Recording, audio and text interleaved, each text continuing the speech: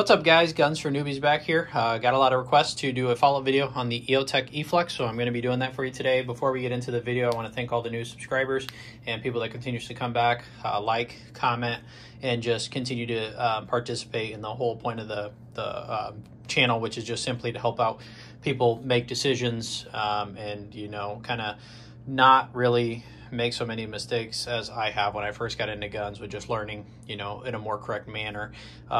You know, if you want to become a supporter of the channel, please look at the link in the description to the Patreon. That's something that, you know, as we're getting more and more subscribers, it's going to be nice to get some donators, because that's going to help me do a lot more videos with different guns, even stuff that I don't particularly want to buy.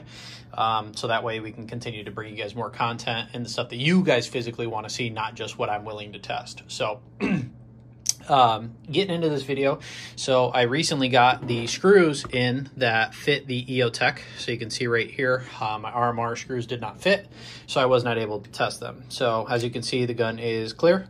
So right now I have the sight off, so just a quick tap will turn it on. And you can see there it is. It's a little blown out on the camera, but actually in person, it's a really, really refined dot. So it's actually a lot bigger in size. I actually really do prefer this setup. I have not shot it though, you know, at all. So I want to kind of see how it traces on the gun. This obviously is a pretty nice flat shooting gun. I'm gonna be shooting some 124 grains today. I have some 115s, but you know, I'm not really diving into that just yet. So I'm going to get rid of the rest of the 124s, and we'll see how the sight does today. So far, I've mounted it, and it's just kind of sat there. I've messed with a couple of the different modes and kind of, you know, done the actual lockout feature, the adjustment feature, and stuff like that. I think personally for me, I'm going to leave it in the lockout feature, which it should already be still in there. Sight go. Okay, it's still on. So I have the actual manual here somewhere, so I'll probably take that with me just to make sure that I got that. But I haven't zeroed this guy yet, so we're gonna see. I mean, it is a really nice picture. I mean, you can pick that up pretty quickly, and that's the thing that I actually like with the RMR. Big problem that I had is with, even though it had the same, you know, kind of rectangle or square image, it was a lot smaller, and they kind of squared off the glass, so that way you really couldn't really find it when it was in the corners. And with this huge picture, you can kind of, you know, get close on your sights here and pick up that dot really easy. And there's a lot of different levels of brightness, so obviously you can mess with that, but it's also a little bit curved on the inside. So if you were to look at it this way, the glass is just a little bit, instead of it being straight, it's a little bit curved like that. So it's actually really nice, and you can, like I said, pick it up. You see how it like is in the corner there? Same thing with the corner here. It's actually really nice. It's not to the level that SRO is, but it's really nice. And I think that reliability wise and durability, it's really gonna excel there. So we'll take it to the range footage now, and we'll see how it goes. I went ahead, I torqued everything down to spec. I'm gonna get it zeroed on camera, and then I guess I'll zero it, and then I'll just do some follow-up shots and kind of give you guys my you know, taste, because I've had the Holosun 407K, I believe. It's a smaller one, or it might have been the 507K, and then I also had the one for the bigger one, the ACSS, the one with it had like a carrot and a circle around it on the inside. I've not been a big fan of those, even though they were a bigger optic. So I'm really hoping this one works out, because this is obviously going to be a great, more budget friendly, but more durable than SRO. And I guess that's kind of, I don't know if I said that earlier when I was talking about the circle. So the SRO, so you guys know, if this is your first time to the channel, is my top optic. I have that on my Staccato P, and that is by far the best optic I've ever had. In terms of durability, I wouldn't say reliability, durability, it's been proven by a lot of people that if you just so much as drop them, they have a really good tendency to crack. These have been tested a little bit more. I'm just curious to see how it traces on the gun from, you know, just basic you know, kind of dry fire. It looks like it's going to be a demon. So stay tuned, and we'll go straight to the range footage, and then we'll come back and talk more about it.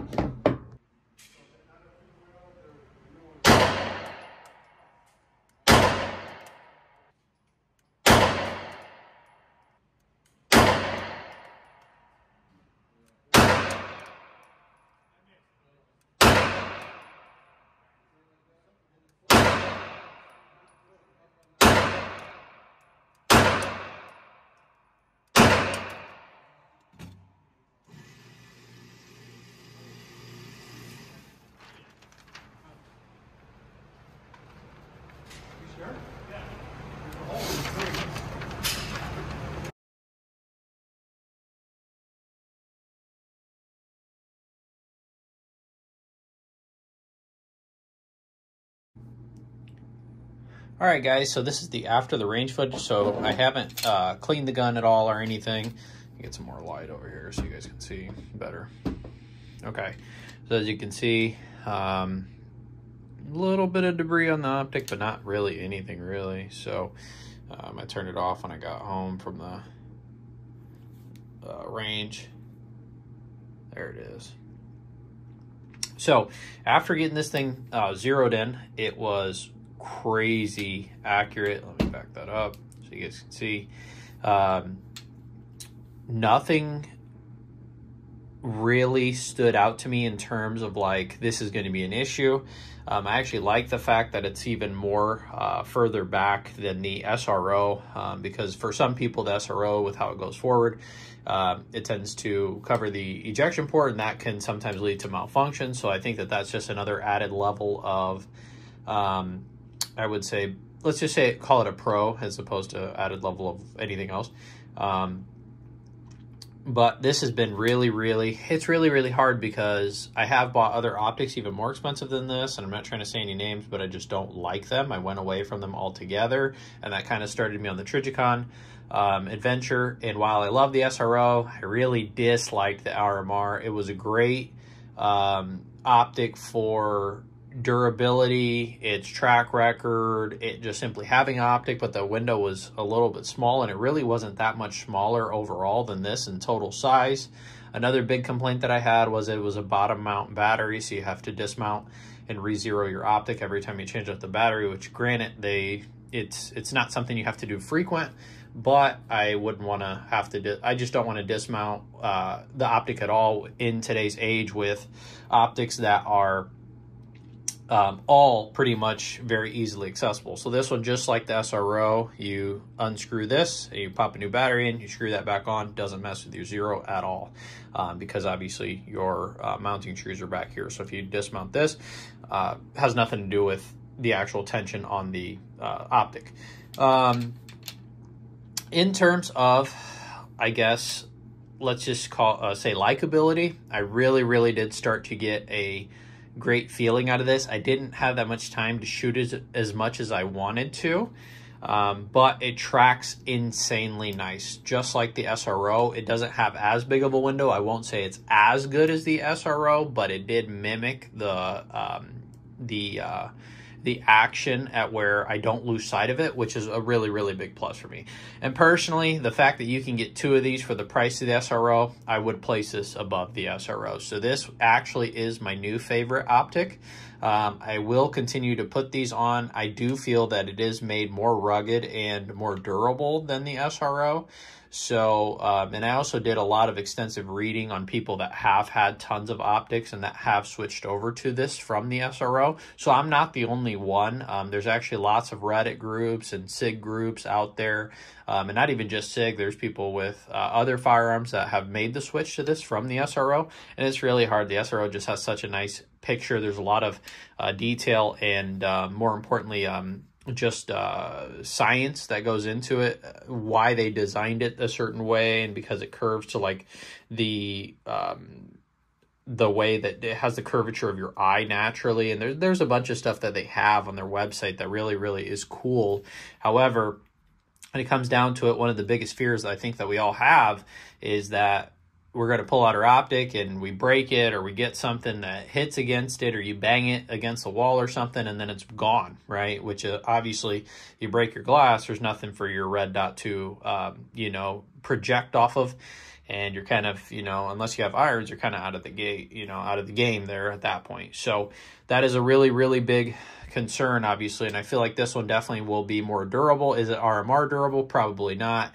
But I would say, I'm sure it's not, but it's definitely a good ground in between two, good enough for me to actually leave this on this gun. I actually plan to keep this optic indefinitely.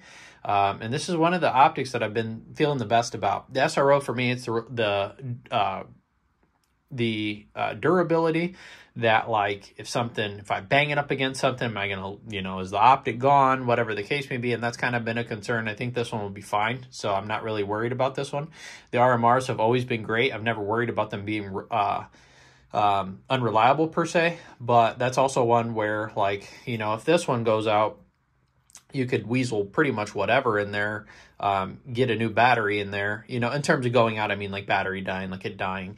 And the RMR, you're going to have your tools with you, put it back on, dude. So there was always a couple of different gripes that I had with the RMR, and now I don't have that with this one. And this one, it still has that same rectangle shape, which I really like of the RMR, but it has a nicer sight picture. It comes in a lot more affordable. And I think honestly, even with it having a lot less glare, it makes it a lot easier to pick up in any sort of lighting conditions. Now, obviously, if you're getting light thrown at you, it's a different story. It's going to be harder naturally to find your optic, but you know, that's a more of a rare case scenario. Most of the times when you're using this, nobody's hitting you in the face with a flashlight, hopefully, right? That's the hope.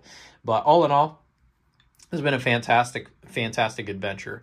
The screws are pretty annoying to me, and I had to wait a little bit to get those, and then I kind of lost a little bit of steam, and it dragged me out a little bit longer just to use this, but it is what it is ultimately. So all in all, this has been, like I said, a fantastic, and look at that. I'm pretty sure if you look at that, that is off center there. That's funny. I just adjusted that. Maybe. No, it's off a little bit to the right.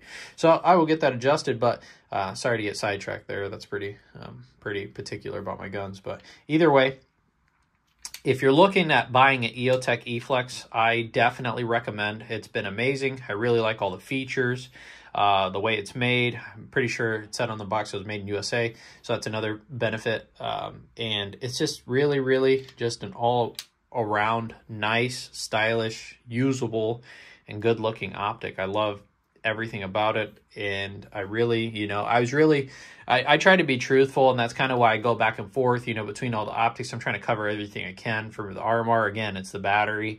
I'm really not a big fan of that. I'm not a big fan of how much actual window size you get, but it is very durable. So, I mean, those are kind of the pros and cons that you have there. The SRO is just an awesome optic. It really does overhang a lot, though, and I've seen videos of, like, other YouTubers that have had malfunctions caused because of that. So, in the heat of a moment, if you're using that to save your life or whatever the case may be, that may not be something you want to do. It's also not as durable as an RMR or other optics that are even lesser than RMR in durability. And so that's another thing you have to be concerned with. And I think this is kind of the middle ground. So this for me is perfect. And this is what I'm going to keep using moving forward. Stay tuned for next week's video. What I'm going to do is put this up against the AXG Legion. I actually have to do the editing on that because I have filmed that as well, and kind of stack up how I think these two firearms went, because I've seen a comparison video on them. And I think that definitely, you know, I think mine's definitely a little bit more truthful. So thank you guys so much. And remember to like and subscribe.